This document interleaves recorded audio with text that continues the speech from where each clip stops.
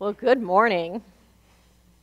We've already started with a prayer, yes? Yeah, nice. So welcome to Living Beyond Limits. You all know I'm Reverend Jennifer Spear. I'm so glad you have come to share your morning with us. We are a part of Centers for Spiritual Living.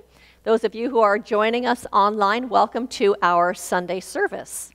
And so let's begin the service today by reading our mission statement that's on the front of your bulletin.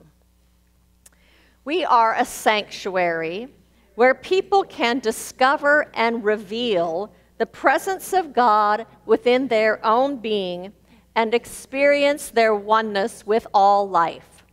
Through the realization of this inner presence of love and peace, we give way to the evolutionary impulse of the divine and become a beneficial presence in the world.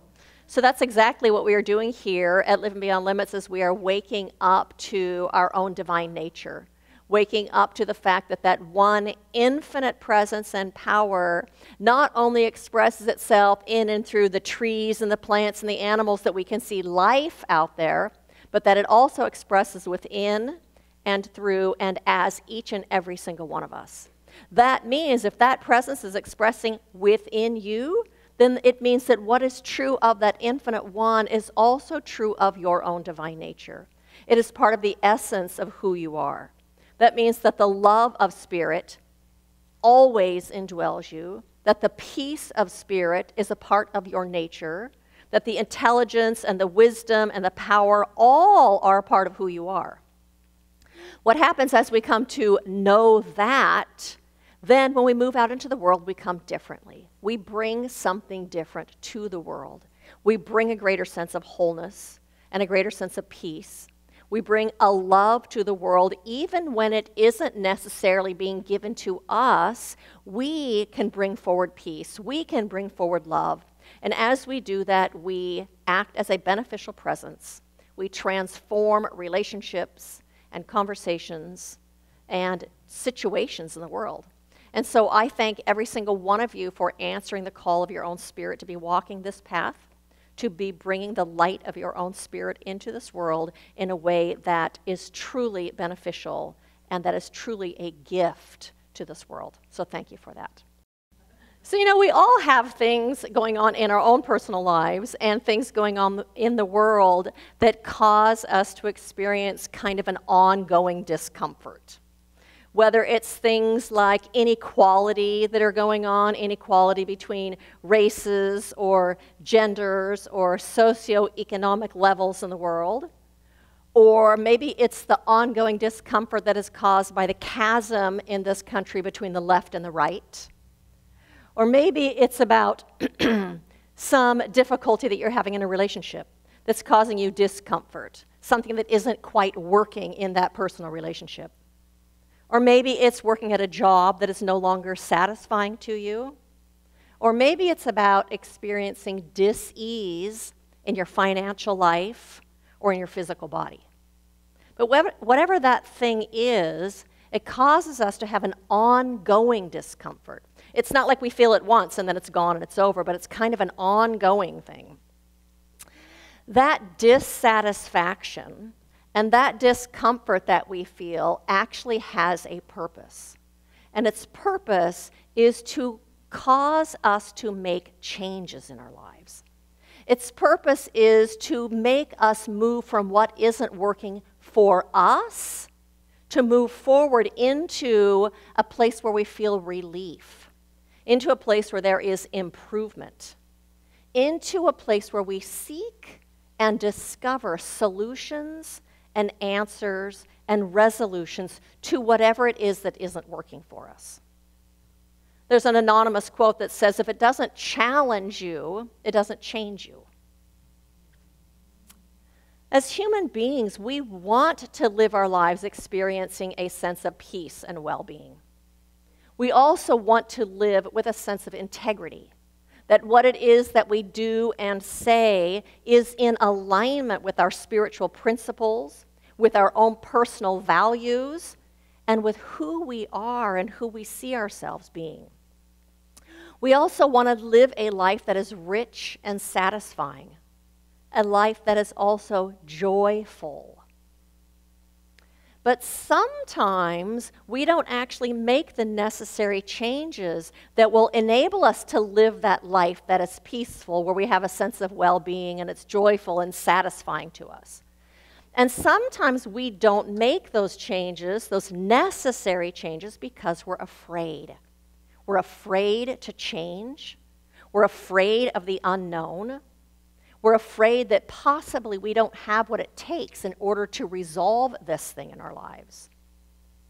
And yet, that nagging discomfort doesn't go away. It's still there. Something's just not right here. That ongoing discomfort is a divine discomfort. And it is on purpose in your life. It is the voice of the infinite one within you. It is the voice of your own I am presence, the I am of your own beingness. It is the voice of that pushing you to change. That discomfort is pushing you to make changes in your life. It's pushing you to grow. It's pushing you to discover more of who you are. And we do that by actually aligning with our spirit. And when we are living in alignment with our spirit, then we automatically make those choices. Sometimes we actually don't make the move in our lives because we don't know what it is that we want. We don't know what our end goal is. We don't know where we want to end up at the very end of it. And so we just kind of stay stuck. But the pain that we have actually pushes us, but it only pushes us so far. Then when we decide and know what it is that we want, when we have a goal, when we have a vision, when we have an idea, then that pulls us the rest of the way toward that thing that it is that we're wanting. Dr. Reverend Michael Beckwith says, you are pushed by pain until you are pulled by a vision. So often that pain initiates our moving. It initiates some change, but then it's that vision, that desired goal, the desired outcome that actually gives us direction of where it is that we're going to head, where it is to lead us. So we experience that discomfort to move, and then that vision to experience even more. That vision inspires us and moves us to make positive changes in our lives, to move toward the positive rather than just away from the negative. It helps us, that vision helps us live on purpose, on soul purpose. But the two together, it takes the two together to actually reach that end goal. Makes me think of like a lumberjack, with one of those saws, and you have a person on either end of the saw.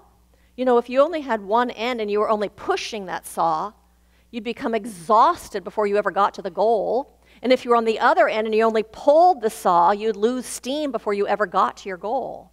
So you need both of those things to move you so that you actually reach the place that you want to end up. But the truth is, life is always about expansion. Life is always about growth. Life is always about self-discovery, discovering the more of who we are. Life is always about actualizing our potential, the untapped potential within us. Jeremiah 29:11 says, "For surely you know the plans that I have for you, says the Lord, are plans for your welfare and not for your harm. They are to give you a future with hope." It all is for good. The discomfort as well as the vision, it's all for good. It all leads to a greater good in your life. So there's a story that says, my friends Benny and Sue wanted to lose weight and firm up their abs. So they bought an exercise machine that they saw advertised on an infomercial. A month after their purchase, I asked them how the machine was working for them. "We sent the stupid thing back," Benny scoffed. "It didn't do what it promised." "How much did you use it?" I inquired. Oh, maybe 5 minutes a week, he replied. It's easy to blame people and things outside of us for failing to accomplish what only the inside work can beget. I am sure that Benny and Sue would have gotten the desired results if they had used the machine more. The program would have worked if they had worked it. Dee and I built a solar-powered retreat house in a remote location. After the structure was completed, we were away for a long time. Upon our return, we found that the solar power was not working, and I faulted the engineer for not installing the system correctly. When he came out for a service call, he discovered that the batteries were drained because their water supply had been depleted. He refilled the water and explained to me that batteries need to be topped off every couple of months. My criticism of him and the system was for naught. Operator error. The universe is set up to work. It is a magnificent system with a miraculous design and infinite potential. But to get the results we seek, we have to practice the operating principles in our favor. If our lives and the world as a whole do not seem to be working, it is not because the system is flawed, it is because of operator error.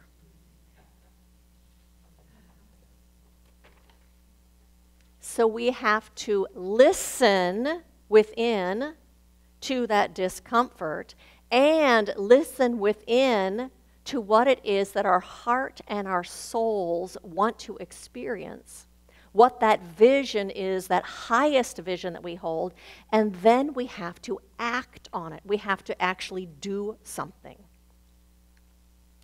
So let me give you some examples. So maybe you are pushed by the pain of politics in this country, pushed by the divisiveness that's going on in this country. And maybe that pain makes you think, you know what, I don't want to be like that. And so maybe the pain of that causes you to be a little more open-minded. Maybe that pain causes you to actually be willing to hear what people on the other side are seeing so that you're not a part of that divisiveness. Maybe it causes you to tune into a different radio station or a different TV channel than you would normally watch. Maybe it causes you to let go a little bit of your judgment so that you're not like that also.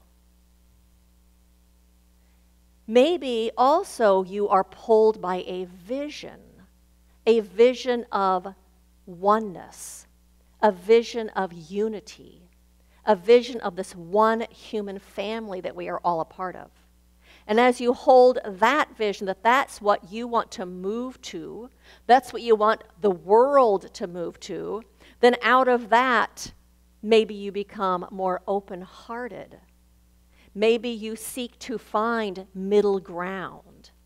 Maybe you recognize that those opinions aren't all of who we are, that there is something so much bigger going on, that there is a bigger picture than what we see.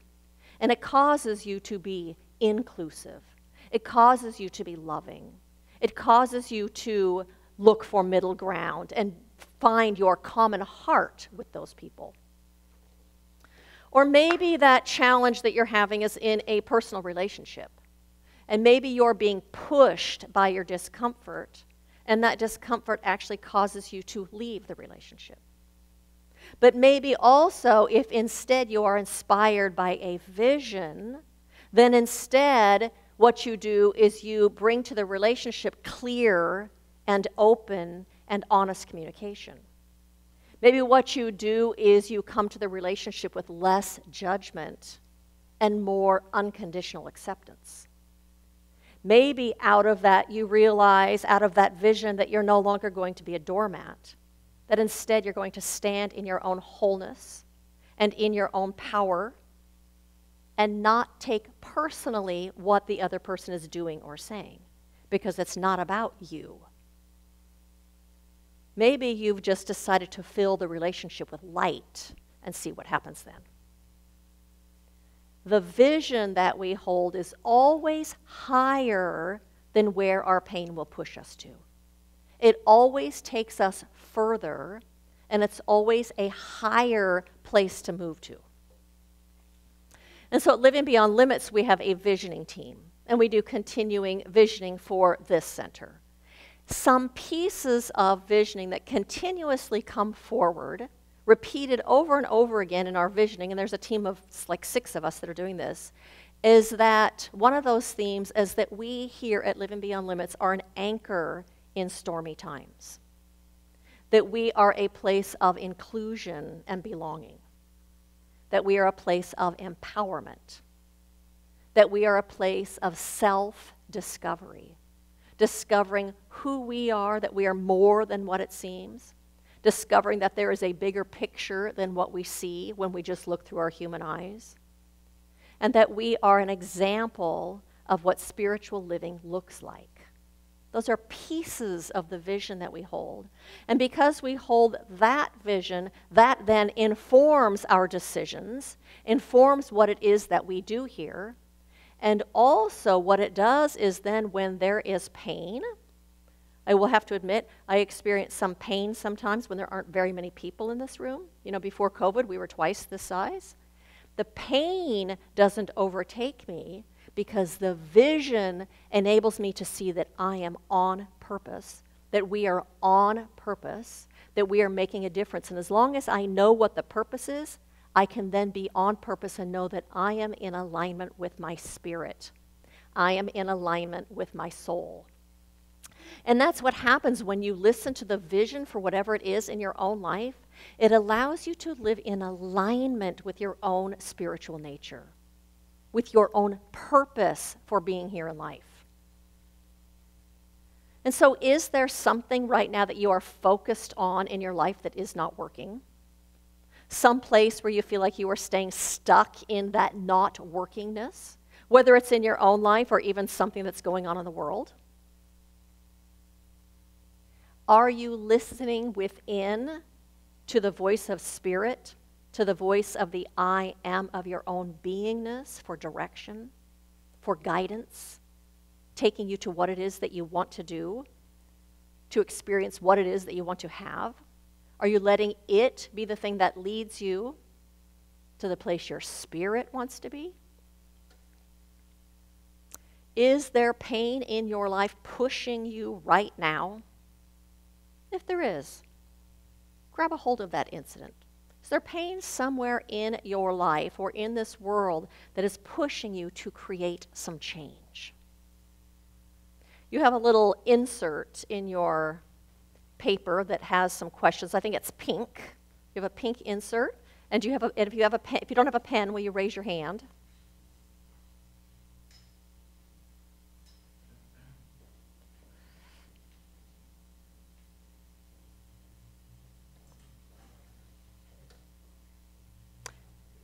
And so I invite you to close your eyes.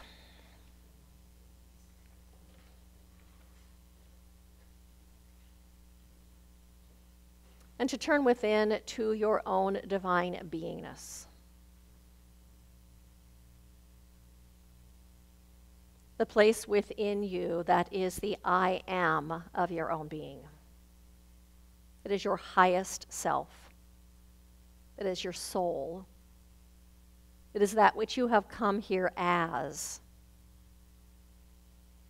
And it is an outpicturing of love itself. It is an outpicturing of the wisdom and the intelligence of the cosmos. It is an outpicturing of wholeness and perfection. And it is the place where you are one with the whole. And so as we rest in that place, we ask that within us.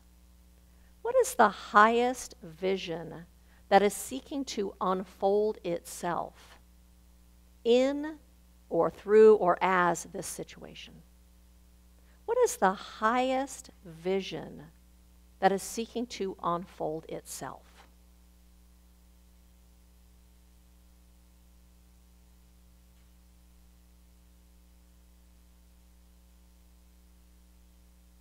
Opening up, listening within, to the knowingness of the universe. What is seeking to unfold here? And when you're ready, to go ahead and write that down on your paper. What is seeking to be revealed? What is seeking to be known? What is that highest vision of my soul?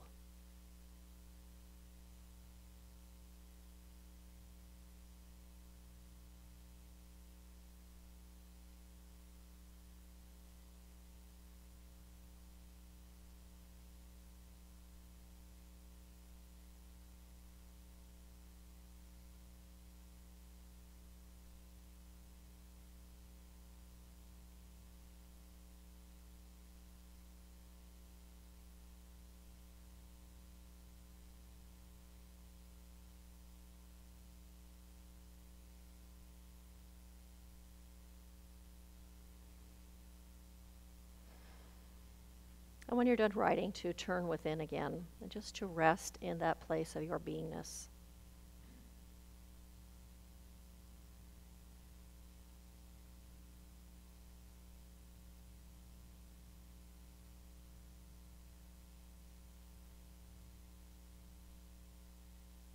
To rest in that expansiveness of your own spirit. To rest in that place, in the oneness of all life.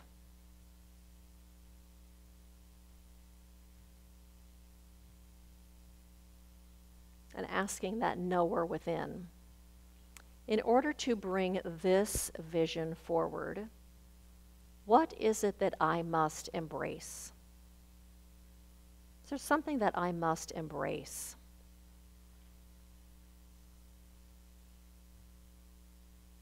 What must I embrace to allow this to unfold?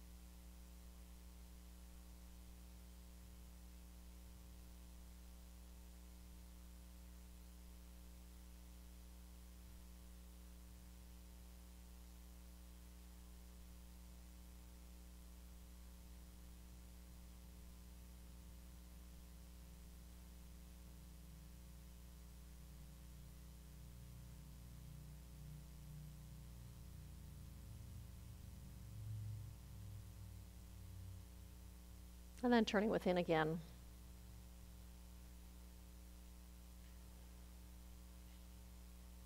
Allowing yourself to move just a little bit deeper.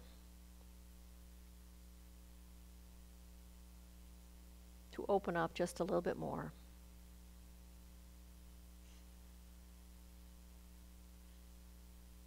Listening to the voice of the infinite within you.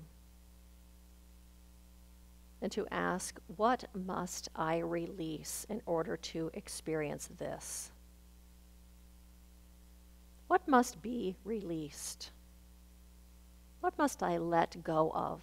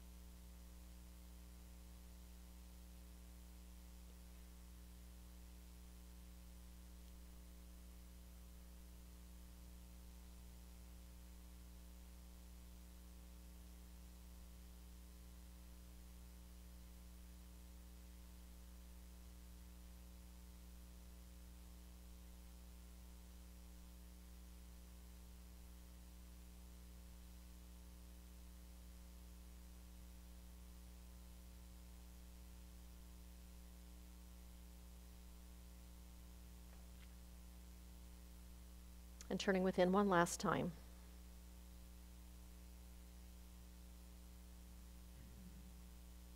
Resting in that all-knowingness.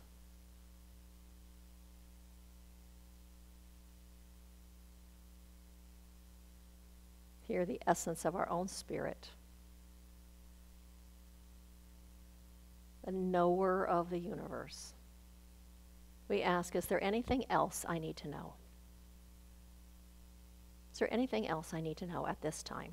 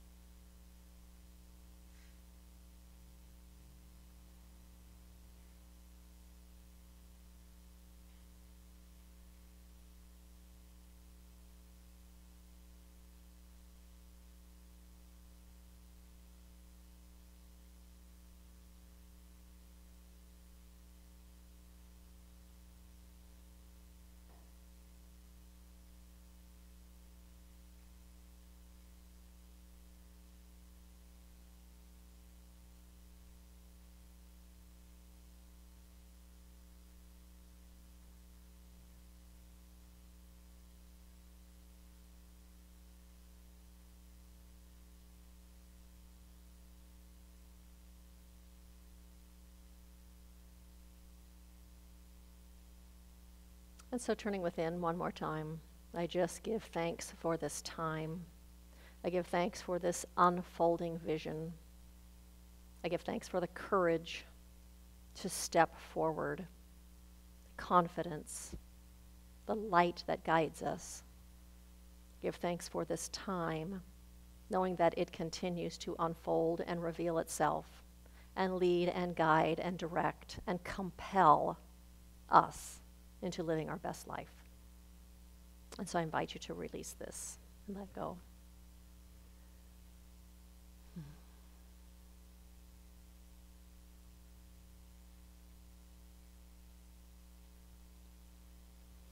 And so we are pushed by pain and we are pulled by a vision to live as our fullest selves, to live from our spirit, to bring our grandest beingness to life, to live our grandest life. So my invitation to you this week is to allow that discomfort to come to the surface. Allow yourself to feel it and allow it to push you forward. Allow it to be the thing that pushes you and moves you. And then to listen within to what is trying to unfold, to what the bigger picture is, to what your soul is here to do, that bigger life. To listen within to that and allow that be the thing that pulls you and guides you and leads you. Let it help you unfold your own untapped spiritual magnificence, and in turn to live your most fulfilling life. And as a result, you'll be living in alignment with your soul's purpose and your soul's potential. So blessings to each and every single one of you on this path of creating your best life and living as your fullest selves. Blessings to you.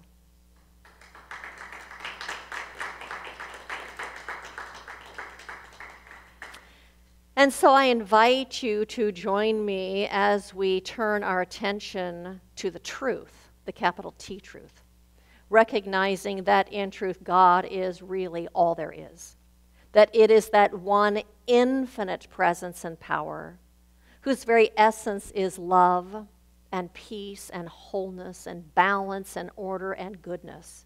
It is this one that is expressing itself in and through and as all things.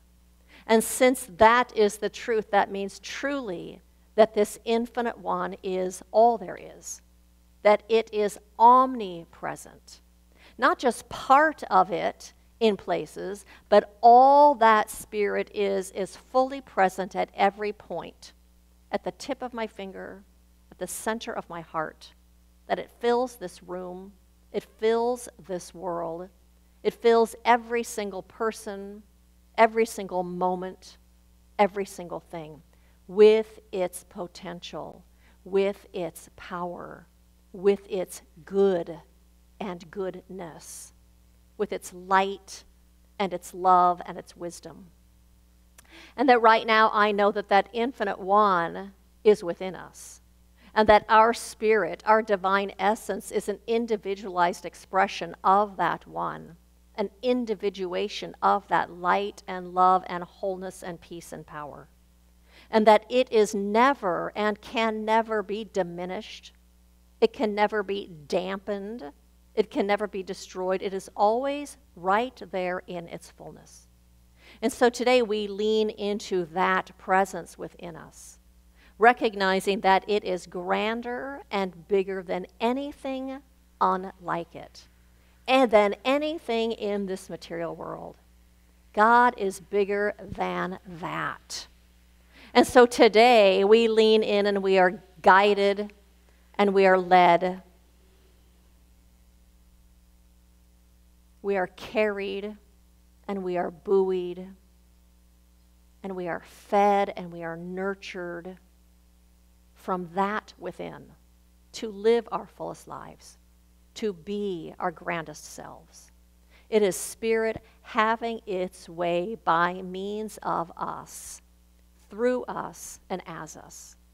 And as we do that, we become a blessing everywhere we go in everything that we do. And so I speak this word not just about us, but about every single person on this planet, that right where they are is the fullness of Spirit, expressing itself as a full and rich life, expressing itself as a bounty, unending bounty of good, expressing itself as the culmination, as the meeting of every single need. For there is no lack, there is no delay, there is only the free flow of the all good. And I speak this word also about every single politician, decision maker, world leader, military leader, knowing that that same presence right now expresses within their hearts as love and wisdom.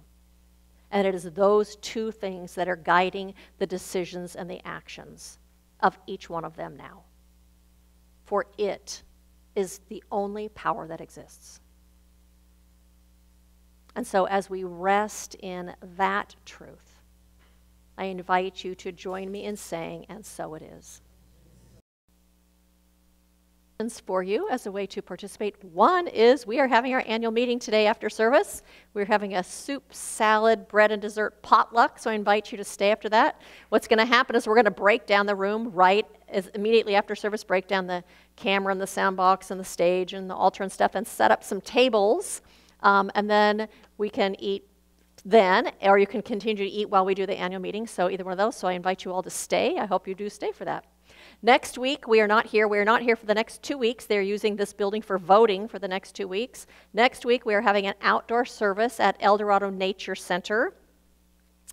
I think you all know where that is. If you don't, you can look online or you can look on our meetup. I have the address on our meetup that we're going to meet there. So we're going to meet there and have a very short get-together and an invocation and some poems and a little talking and stuff. And then we're going to spend like a half an hour forest bathing, being in the silence, being in nature, allowing ourselves to be filled up and fed, and then come back together and chat with each other kind of thing. So I invite you to do that. The following week we won't be here, but we are doing Ronald McDonald House. We are cooking for the people that are staying there who have children in the hospital across the street.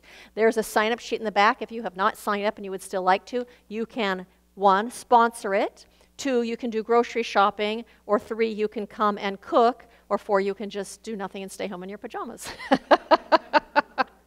But we invite you to participate in that if you would like to. We'd love to have you. Today's the last day to sign up because we won't be here next week. Or you can do it all, absolutely. I love that. Pajamas in the morning, cooking in the afternoon. That works. We do, yeah, sleeping in is good. We have prayer support after church. Our practitioners are all happy to pray with you after service if you would like that. Our Sunday talks are available online. They come out Monday evening usually. Then they're on our website as well as our YouTube page. We invite you to help us grow on social media. And I think that's all I have to say, I think. And so I invite you to repeat after me. Good fills my life now. Good fills my life now. I step into it. I own it. I celebrate it. And so it is.